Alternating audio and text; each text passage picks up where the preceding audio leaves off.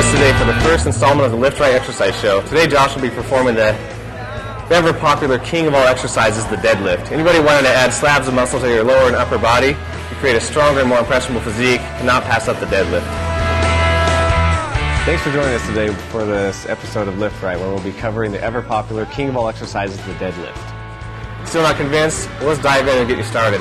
Okay, Josh, assume the position. What are you talking about, Jim? I thought we were doing the deadlift. I know, it's a family show. We'll keep it clean, guys. Now, this is the most common, the basic barbell deadlift. What you'll notice is he's putting his hands a little bit wider than shoulder width apart, right outside of his knees. Feet are firmly placed on the ground. He's got his toes pointing straight forward. And he'll drive the weight through his heels while flexing the glutes and driving his hips forward and keeping his back arched. All right, let's do this. Josh actually has perfect form.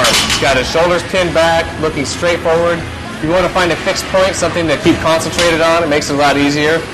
You want to keep your weight on your heels and drive through your heels so you don't fall forward on your toes. That's a common mistake that I see. People get off center, start falling forward, and that can lead to a disaster.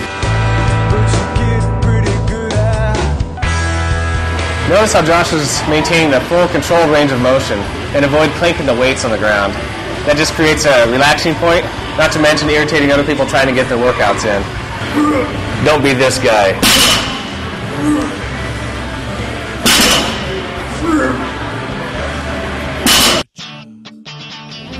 By the end of this episode, I hope you'll be an expert on the first couple of important aspects of performing these exercises correctly and still keeping it safe.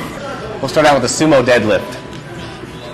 Now in this one, he's got a little bit wider stance on his feet, a little bit wider in the shoulder lip. He'll have his toes pointed slightly outward, hands a little bit closer. Just let it grow, and when the damage comes alive, let the cheapest forces try to get a grip, and open up your eyes. The youth is pulled away. What you'll notice with this particular lift, the sumo, he's got his feet planted firmly on the ground, toes a little bit out, about 5 degrees duck is what you would call it. Hands a little bit closer, inside of his knees. Once again, keeping his knees as he goes down straight over his toes. You don't want to bow him in or bow out. That's just setting you up for an injury.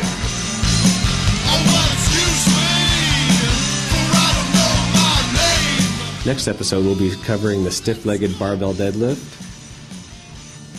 the sumo-style deadlifts, the one-arm side deadlift, Romanian deadlift, Smith machine deadlift, Smith machine stiff-legged deadlift, partial deadlifts.